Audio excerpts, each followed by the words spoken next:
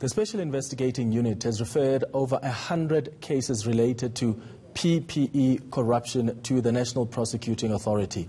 According to reports, the cases amount to more than 14 billion rand. Amnesty International South Africa says people involved in these crimes have to feel and face the full might of the law. Its Executive Director, Shenilla Mohamed, joins us now to discuss this further. Shenilla, thank you for your time. Isn't it almost unbelievable that in the midst of a pandemic, you and I are this afternoon talking about the need for swift prosecution of those who have taken advantage of the pandemic and looted state resources?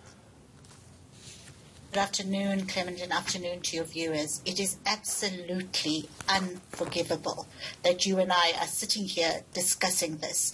And, you know, Clement, it's the tip of the iceberg. And that, again, for me, seems like the most unbelievable thing. I mean, 100 cases have been referred to the NPA for prosecution. You rightly said 14 billion has been lost. We're still looking at 4,100 cases that are still under investigation. The fact that this has even happened is unacceptable. So the SIU, having handed over these 100 cases to the NPA for possible prosecution, you are now saying you want this institution, the NPA, to act swiftly to bring those who looted COVID funds to book. But the question is, do they have the resources and the budget to deal with these cases quickly? Well, look, Clement, there's two things here. On the one hand, we need this to stop. So the president, you know, he's got to stop saying, I'm looking at it, I'm taking action, I'm waiting for investigation. We've got to stop it now. We cannot keep on piling cases onto the NPA. First of all, they've got to look at why does this continue unabated? It seems like COVID never happened for these people who are stealing funds that are meant to be for giving people access to to health, access to essential services. People didn't even have water during COVID because of this type of behavior. So that's the one thing, is that it's got to be stopped, and the government has got to find a way to stop it from happening. And the second thing is that, yes, those who have been doing this have got to see the inside of a courtroom. There's got to be prosecutions. There's got to be action taken, money recovered. Now, we know that the SIU has been recovering money here and there. But again, you know, this is just unacceptable that in the midst of a global pandemic, in the midst of a country where we haven't even rolled out a proper vaccination program, we are way behind the rest of the world, where our health workers have died.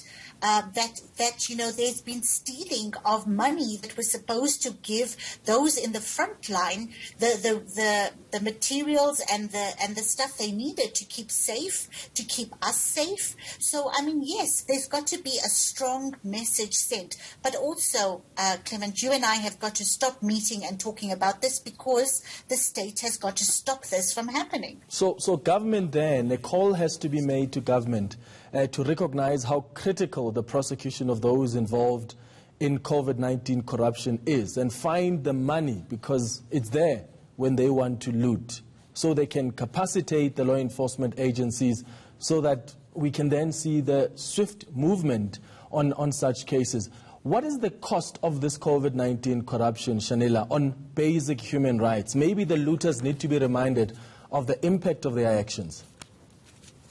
You know, Clement, we are so busy, you know, looking at the figures which have gone into the billions. You know, the use of the word billion when it comes to the loss of income or loss to irregular expenditure or to corruption has become part of our vocabulary. But we forget that at the end of all this looting, at the end of all of this corruption and irregular expenditure, are the people who live in South Africa, are the poor people, are the people who have the right to live their lives in dignity, and they are being deprived of that right. So when you are stealing from the state, you are depriving people in this country of the right to health, of the right to water.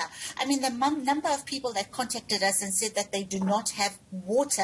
How are people meant to be safe? The right to housing, the right to their basic human rights. At the end of all of this, at the end of all of these billions, are people's lives. And that's why we are saying that this has got to stop being about politics. This has got to be about bringing people to account who have violated the laws of this country, because the violation of those laws is having a massive impact on people's lives. You know, we still have people living in shacks. We still have people who have no water and sanitation. We have schools that have no buildings where children can study.